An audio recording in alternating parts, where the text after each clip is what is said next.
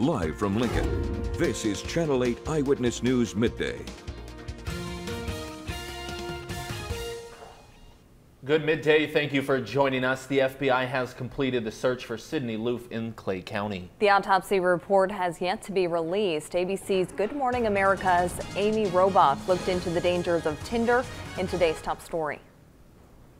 The last time family and friends saw 24-year-old Sydney Loofe was in this Snapchat as she was preparing for a second date with the woman she met on Tinder. Just like so many others, the popular dating app leading to 1 million dates a week. Loofe seen smiling in the photo on November 15th, writing, "Ready for my date," before vanishing. The search for Loofe beginning when she missed a shift at the home improvement store where she worked. Her worried family pleading for help. Someone knows something, Please do the right thing. Thank you. Police and the FBI beginning their search, combing through digital evidence. And Tuesday, 20 days after she vanished, digital clues leading authorities to what they believe to be Loofe's body. We do believe that there is evidence of foul play. Sydney Loofe's family reacting to the news on Facebook saying, "May God grant eternal rest unto thee. We love you, Sydney."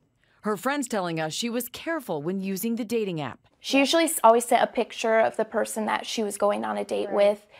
She would let us know whether it was going to be at her house, their house, in public. We tell kids all the time, the number one rule is you don't meet somebody out in the real world that you've only met online. And yet, for some reason, we think that once we become adults, we're immune to that. And we're not. These cases are rare. These social media and dating sites don't want this happening to their users, but we need to stay hyper-vigilant when using these types of dating services. And the funeral for Sydney Loofe has been scheduled for Monday morning at 10:30. It will be in Neely at Grace Lutheran Church. There will also be a candlelight vigil on Saturday at 5 o'clock at the Sunken Gardens in Lincoln.